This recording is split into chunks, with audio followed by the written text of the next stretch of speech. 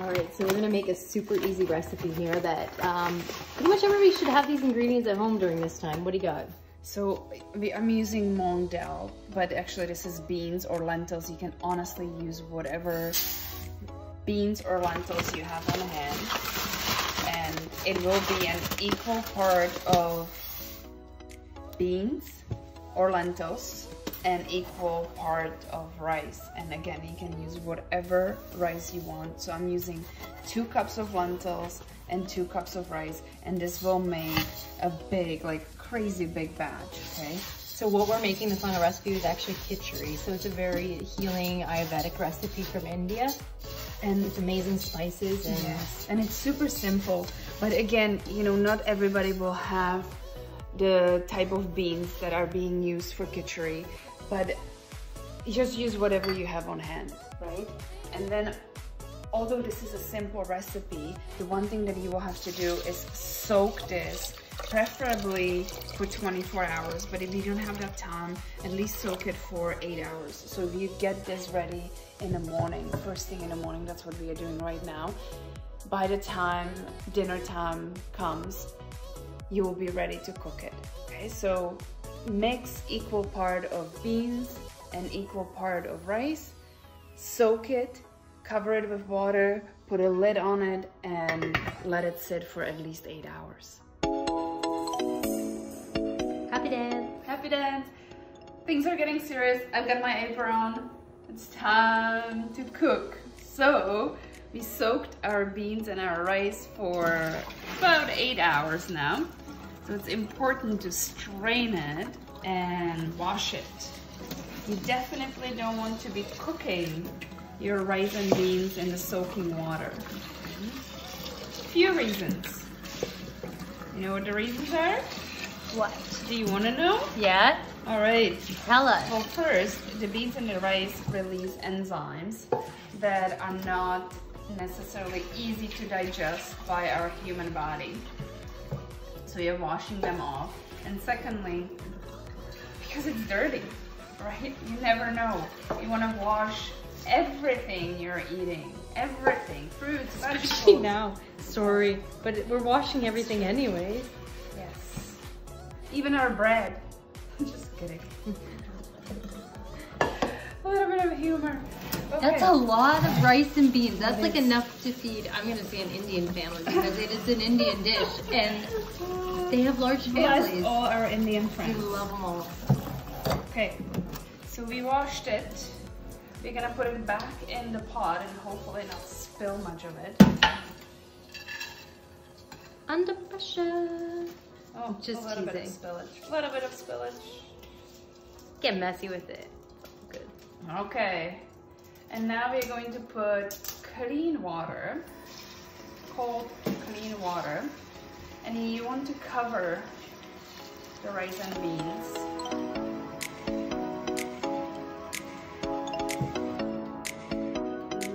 Maybe extra 5 inches above the rice and beans. I'm gonna put water there, and we can always add more.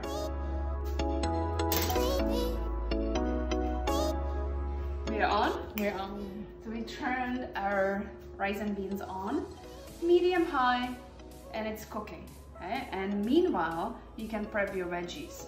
So what kind of veggies you're gonna put into it, it's totally up to you, whatever is available in the store right now. Because honestly, normally we would put peas in it, but there was no frozen peas in the store. So we are improvising, and we're using celery, we're using bok choy, we will be putting some carrot and zucchini in there, but whatever your heart desires. It's a great clean out your fridge recipe. It sure is.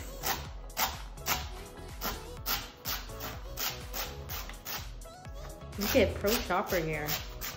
Master Chef Zeus. You should be on one of those shows.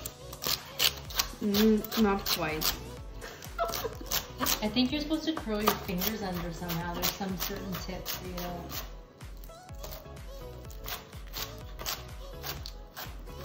Beautiful.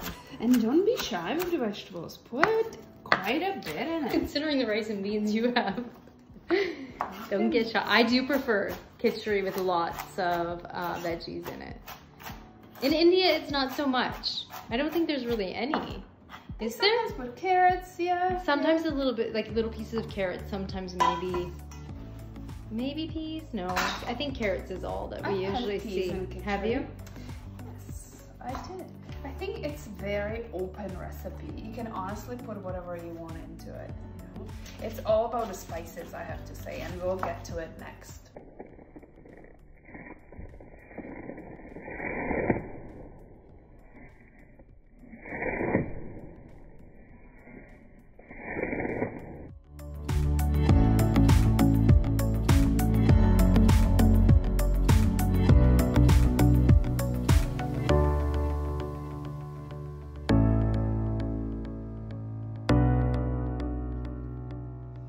Well, what you got going on here? That's a lot of coconut. That's a lot of coconut oil because we have a lot of beans and rice here.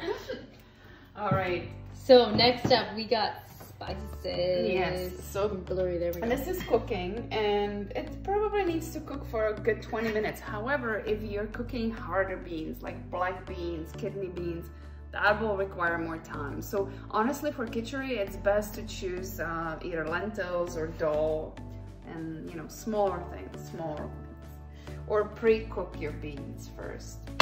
Canned beans. I was gonna say, what about canned beans? Because some people might not have access to smoking. Oh, something. What is that on there? I think it's a piece of rice. All right. I hope you know some firefighters. I do. Okay. Okay, so we chopped all our veggies, and now we're gonna get the spices ready. Okay. This is the fun part. I really enjoy this one. I really enjoy filming it too. I'm just teasing.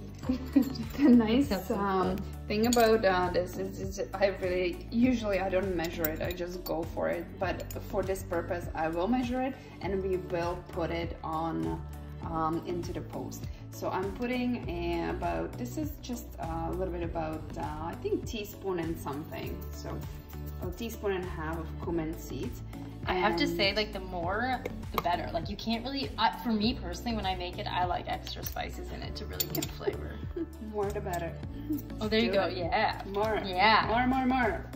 Okay, and we're gonna let them kind of popcorn, if I can explain it that way. Sizzle a little. You want them to pop, but you don't want to burn them. I don't know if they're gonna pop with that much coconut oil in your pan. You are doubting me? No. Doubting. It'll happen. Make it pop. Make it pop. All good. And why do we do this? Well, because it makes the dish nice and flavorful. You know, the spices are really what makes this dish. So don't be afraid of putting quite a bit in there. In all ways, like obviously the flavor, but also the healing benefits of it as well. Yes. We are not making our kitchari spicy today, so there's not gonna be any chili or any like hot curry powder in it. Just because, again, kitchari should be a fairly healing dish. But if you like spice, feel free to put it in there. Or just add more ginger. It kind of gives more of that heated spice too, which I like. And we have a big piece of ginger today to add into it. Right, Nikki? Right. Where is my spatula? That's a great question. I had one here. I didn't touch. Oh, there you go. You were using it for your veggies. And I get blamed. I don't touch anything. I have a camera in my hand. I don't touch anything. I did not blame. This is what happens when we are locked in the house for a couple days together. Quarantine. We pick at each other. Come on. It's not that bad. Are we just gonna let people watch it cook the whole time? No, we can turn it off for a bit.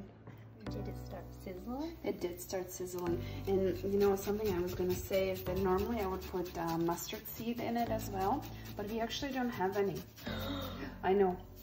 So I will put it in a recipe, and if you have it, definitely put it in. But if you don't, not a big deal. It's a make or break, come on. And you know, at this point, you know what? Go make your own kitchari then. That's it. I'm not getting any kitchari. At this point, I would turn the heat off because you don't want to burn anything, right?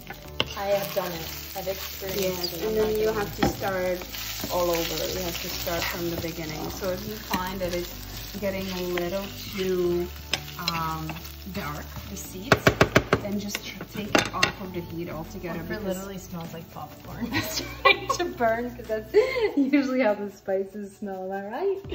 Right. That's right. That's right. We've done it. All right. And I'm putting the ginger, the fresh ginger into it right now. And the oil is quite hot, so it will still keep cooking. Okay. And you can literally put this whole big chunk. Obviously grate it. Don't just throw it in there. Whoever would get this big piece would probably not be happy with Unless they like spicy. Yeah. Oh my god, we've been inside for too long. Okay. Getting a little silly. I'm gonna put it back in here. All right, other spices, whatever you have at home. So definitely turmeric. And that's such a healing spice, healing herb, that don't be shy, put quite a bit in there. It's interesting, I always add mine. It's really interesting to watch you do it. I always add mine into the rice after. I do all the spices first, and then when And that's why you don't cook in this house. No. Just kidding, you can put it there anytime you want. Just don't burn it.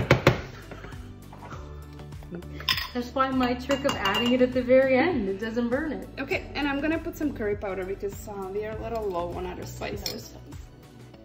Is that spicy? No, this one is a mild curry. We have some curry powders and chili powders and such lingering around the house from India. And let me tell you, They are mighty. they're strong. If you have coriander, ground coriander, put it there as well. If you don't, don't. If you want to. It's good to know. And we're going to put also ground turmeric and ground cumin, because we like cumin. Right, Nikki? You like cumin? Yes. Because, you know, who doesn't like to smell like Indian boy, Oh my right? gosh, I swear every single time I go yoga, I smell like curry powder. I'm not gonna lie. I'm okay with it. It's good for us. All right, so once you have this mixture done, you just set it aside and you will wait until the beans and rice are cooked. So everything is sitting aside. We have our veggies cut, we have our spices ready, and I'm just gonna clean up the kitchen and I'll be back with you once this is ready to go. I should have got you like 2 seconds ago. She was like, okay, friends. Yes, And I well, wasn't even ready. our rice and beans have grown. Taking over our kitchen. And come on, people! I told you, like, who wants to come for dinner? It's unfortunate. anyone welcome. We will have to do some social distancing. Anyhow, now it's time to add the vegetables. I'm doing the math here. It's just, I'm like this, but I'm gonna work my magic. During the cooking time, I had to actually add more water into it, and you might have to do it too. So you just have to monitor it. And we like our kitchari a little bit soupier. So it's up to you how much water you add, really. If you would like it more as a, what would you say, like a porridge? Yeah, it goes, or even like soup. Yeah, it's just kind of drier. This is an awesome meal prep. No kidding, recipe. for like what, like 2 weeks? No, but not literally talking about this one, but when I used to train like for 10 hours a day, this honestly was a go-to like meal prep for myself, because it's great cold as well. I actually used to eat it cold. All right, I'll add as much of this as I can, but I can't promise it will all fit, which is perfectly fine. Once some of it cooks down, you can probably add some more maybe. We'll see how this goes. You just need some bigger pots in your kitchen. I don't have a bigger pot. I think it's only 2 of us, right? So No. we don't really need a huge pot. Why do we need so much kitchari? Well, yeah. Is this the ratio that you're putting in the recipe that it would actually make? No, Oh, no, okay. I probably So is this tripled. like, you probably tripled it? Yes. Okay. So if you have a household of 4, But that's the nice thing about it, right? No, like it if is you great. make lots of it, it's a really lovely meal. So, and it freezes well as well. managed to make them fit. Managed. So next step is adding salt. it. And once again, probably think, oh my gosh, that's a lot of salt, but that's a lot of I was Kitchari. actually thinking that. I was like, whoa, whoa.